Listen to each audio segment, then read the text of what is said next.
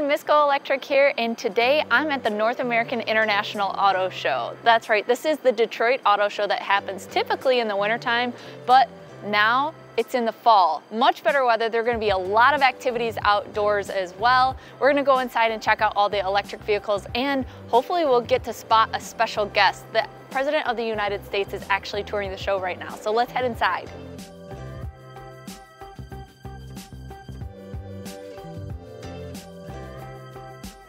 All right, right behind us we see Mary Barra, who is in charge of GM. She is the CEO. They are getting ready to showcase some of their products to the President of the United States.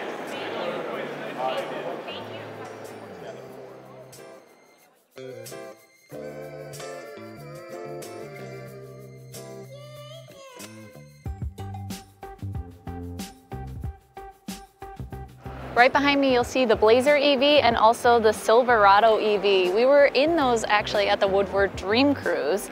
They are glassed off now, so we're not gonna be able to get another peek inside, but I'm really excited to see all the way in the back, they actually have the Equinox EV on display. So we're gonna go over there and check it out. Can I have your attention, please? The show floor is now closed to all credentialed media. Please make your way quickly to the main show floor exit. Thank you. Most members of the media watched the president's tour from the lobby through this glass. We were locked out for a few hours, and things got weird. All right, guys, I know I'm here to cover the future of the automotive industry, but we got the old too. This is a dinosaur at the auto show. Can you believe it? I don't know why. They're here for kids, that's why. So get excited because there are some prehistoric creatures and some really cool future. Oh, look, he's trying to give me a hug. Oh, so precious, so precious. Aw. Okay, I like the old a little bit, but we don't like to use dino juice to power our vehicles. We like e-mobility, so let's go find some more electric cars. Finally, the doors were open and the herd went back to the pasture. We're headed straight over to the Autel booth because they have a press announcement going on shortly. And if you guys haven't watched yet, I put out a video of their Autel Maxi Charger home station. Definitely click on the link up here so that you can watch that. But let's go see what they're ready to unveil. So many of you might not know, but Autel has been in the automotive business for a very long time. They've been actually a part of the diagnostics tools part of the business. And now they're starting to get into the charging station business. It looks like a few DC fast chargers are out here too. So I'm really excited to see what they're gonna unveil today.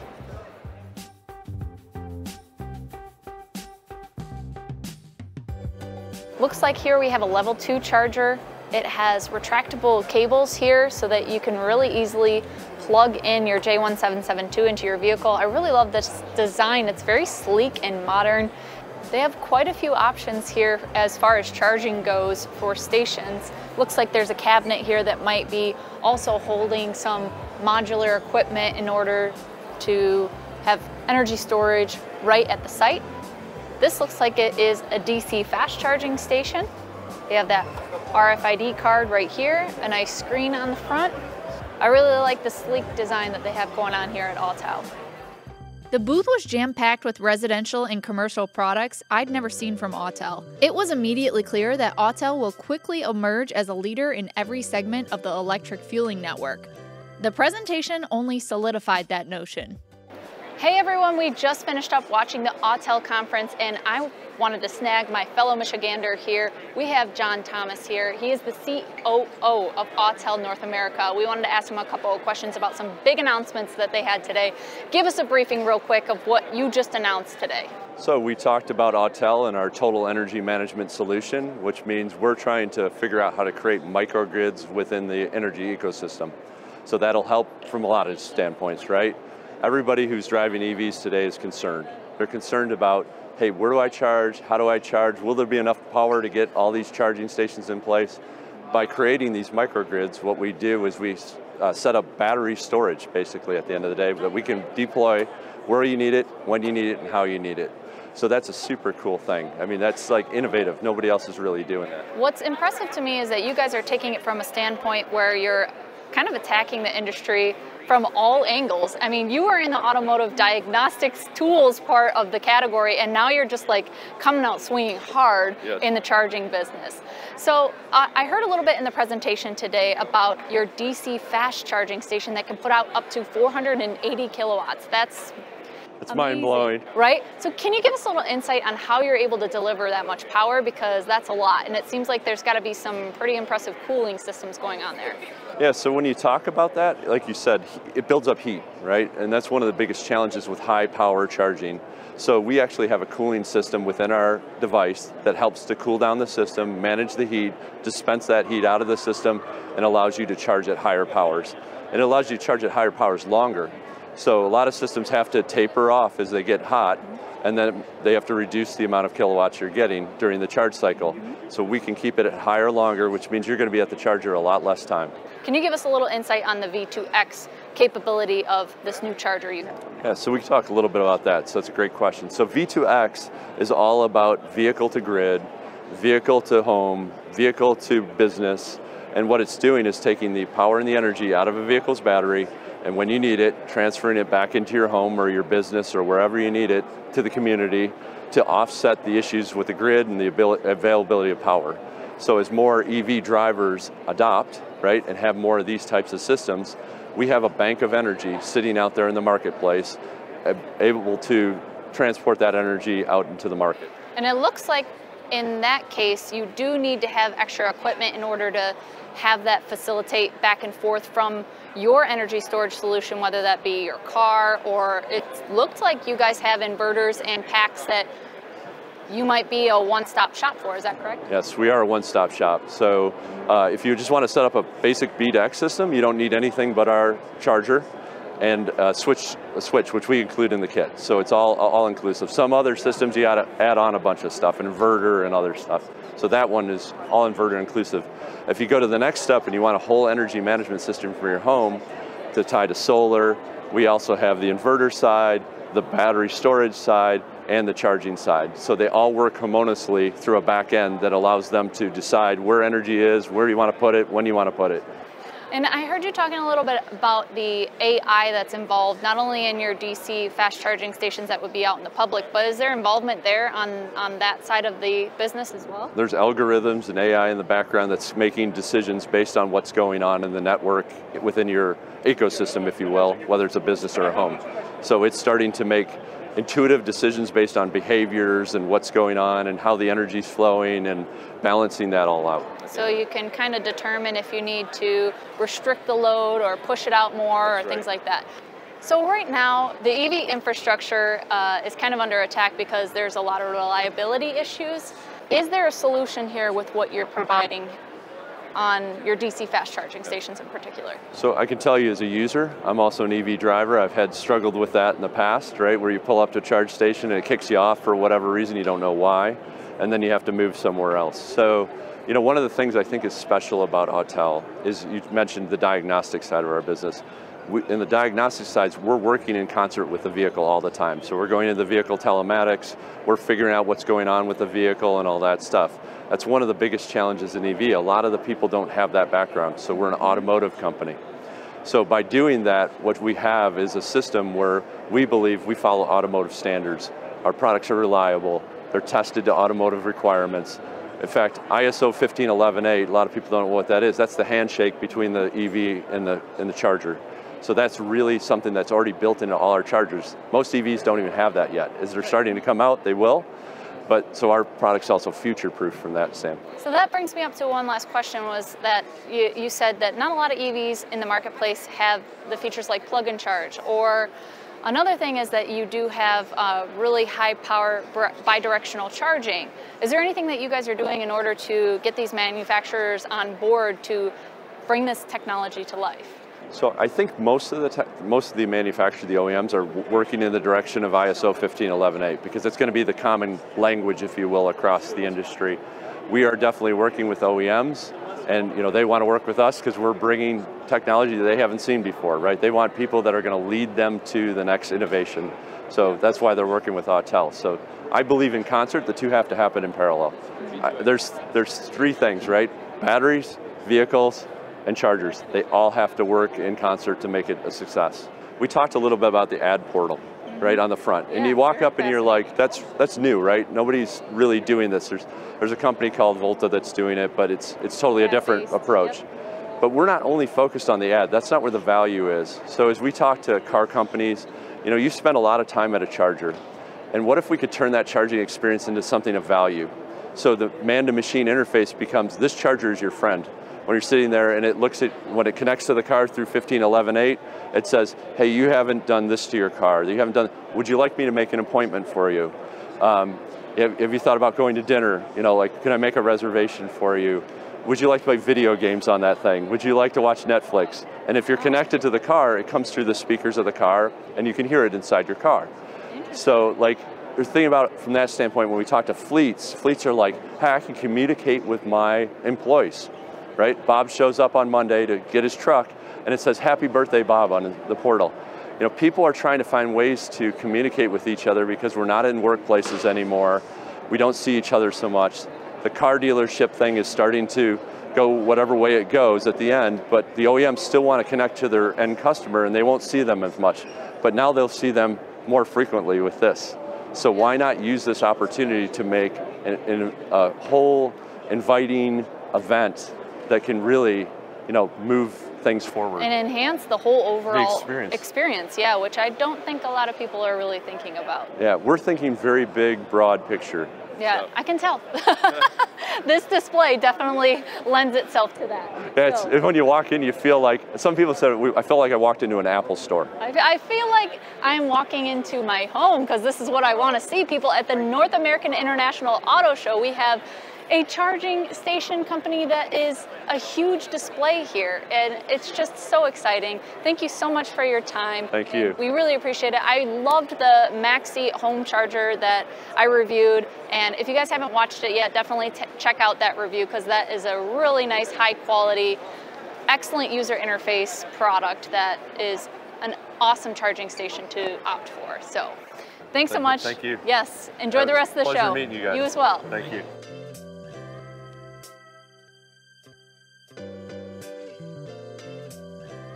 Well, I'm really excited because today I have Robert Gilardi with me today. He's actually in charge of the interior design of this beautiful concept that we have back here, the Lincoln Star. Electric platforms are becoming, I'm seeing here in the Lincoln booth, pretty commonplace, right? Can you give us a little perspective on what that allows you to do as a designer on the interior?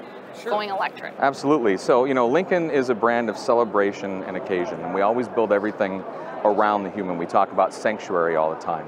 So if you look at both of our concepts here, we're at a point where we're celebrating our 100th anniversary, and we're also in this pivotal point moving from ICE to EV.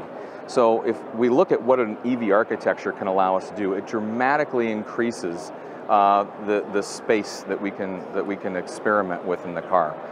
In this one, you'll see that there's a transparent hood. We did that because we want to indicate that there's no engine in there from when you first walk up to the car. But what it also allows us to do is bring the floor of the vehicle all the way to the front. And it takes your vanishing point that used to stop at the instrument panel, now extends it all the way to the front of the vehicle. So it makes it feel very open, it makes it feel very spacious. The other thing that we were able to do with this, we actually designed the car from the inside out. We started with the second row passenger, and we built the whole space around it. So we reclined the passenger, and by actually kind of tipping them back and putting their legs out, we were able to get the roof line lower. We were able to get the sense of space in the vehicle a lot more. And you know, it just allows us to do so many more things. It's if you think about it, say more than 100 years ago, you know, everybody was thinking, what do they do with this new horseless carriage? Now we're at a point where we're at a clean sheet of paper, and it allows us to do so many more things in the interior by not having the traditional powertrain platform. We can put the passengers further rearward because we don't have the traditional powertrain, and we can use the full length interior from front to trunk all the way through. Fascinating. Now you also have some vehicles in the Chinese market that are kind of going this direction too. Am I correct with the Zephyr? Mm-hmm. We're so 3 so far that I'm seeing. Can you give us a little more insight on how is this going to be brought to life, and when? So one of the things that you'll see is the panoramic display that we have in this. This one is curved. The one in the Zephyr, right, is flat, but we're really experimenting with the digital space going coast to coast. So that's something that you'll see that's similar between the Zephyr and this. But what's great about the Star concept is that it foreshadows 3 production EVs that will be on the road by 2025. So you will see these elements and this thinking represented in those vehicles very shortly. Well, I'm really excited. Thank you so much, Robert, for taking a little bit of time to give us a little bit of insight on Thank you so much for concept, coming by. We can't wait till they come to life, for real. Thank you.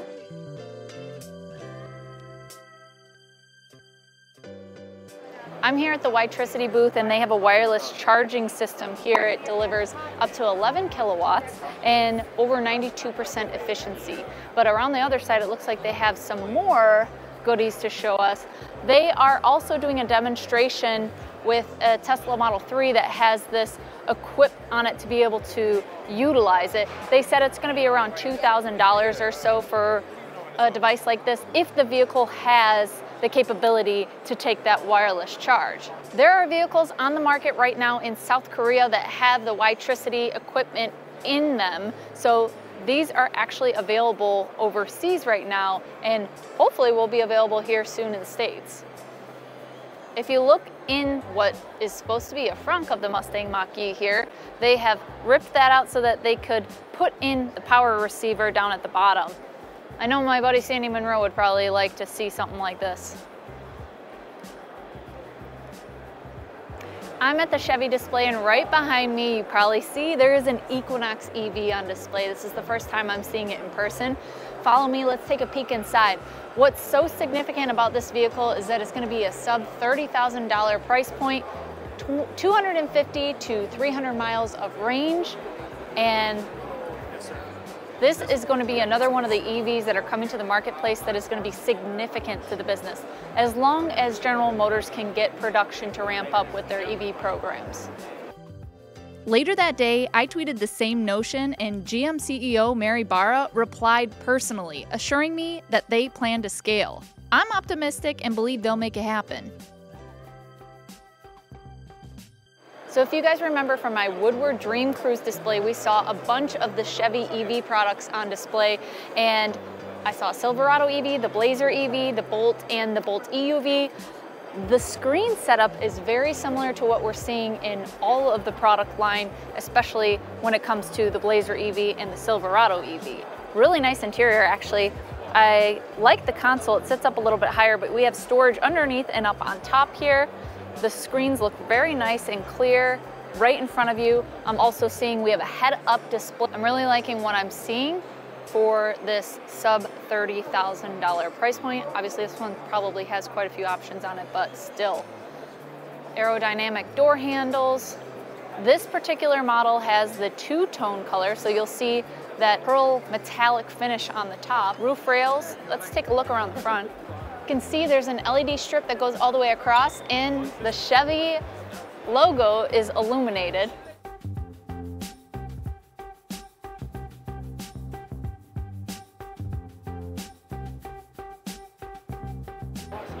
Hi. Oh my gosh. You look great. Thank you. For those of you who don't know this woman, she has been a force for good in the EV space for decades. Her projects include GM's EV1 in the 90s, X-Prize, Plug-in America, and most recently, the US Department of Energy. I'll take it as a good sign to run into her next to the Equinox, which may well be GM's first successful mainstream EV. Well, that was a really special moment. I just saw Chelsea Sexton, and we are gonna actually go over to the Harbinger booth because she had a friend with her that had suggested this was pretty cool to see. Essentially, it's a built from the ground up electric commercial platform. So class 3, 4, 5, 6-ish is what we're hearing. Let's see what they have over here. Harbinger is touting a platform with an 800-volt liquid-cooled battery system with the capacity being scalable in 35 kilowatt-hour increments with a projected 1-hour DC fast charging capability. They say they will have the best-in-class floor height below 28 inches and integrated safety and driver assistance features. They're also claiming to design these systems for a 20-year, 450,000-mile standard operating life with a zero price acquisition premium over today's equivalent gas and diesel-powered vehicles. The founders of the company include John Harris, the CEO, who came from companies like Boeing, Faraday Future, and Exos Trucks, Philip Weicker, the CTO, who was the former co-founder and head of powertrain at Canoo and also worked at Faraday Future and QuantumScape, and Will Eberts, the COO, who also worked at Canoo and Faraday Future. Harbinger says their first vehicles are expected to be in customers' hands in late 2023, followed by the launch of volume production in 2024. There were many more EVs to see at the show, like the Buick Wildcat concept and Dodge Charger Daytona SRT Banshee concept, and even some electric vehicle takeoff and landing vehicles. But we ran out of time to see it all. We hope you enjoyed this coverage of the North American International Auto Show and appreciate you tuning in. Please consider subscribing so we can continue to bring you more electrifying content. Until next time, drive, fly, ride. Go electric.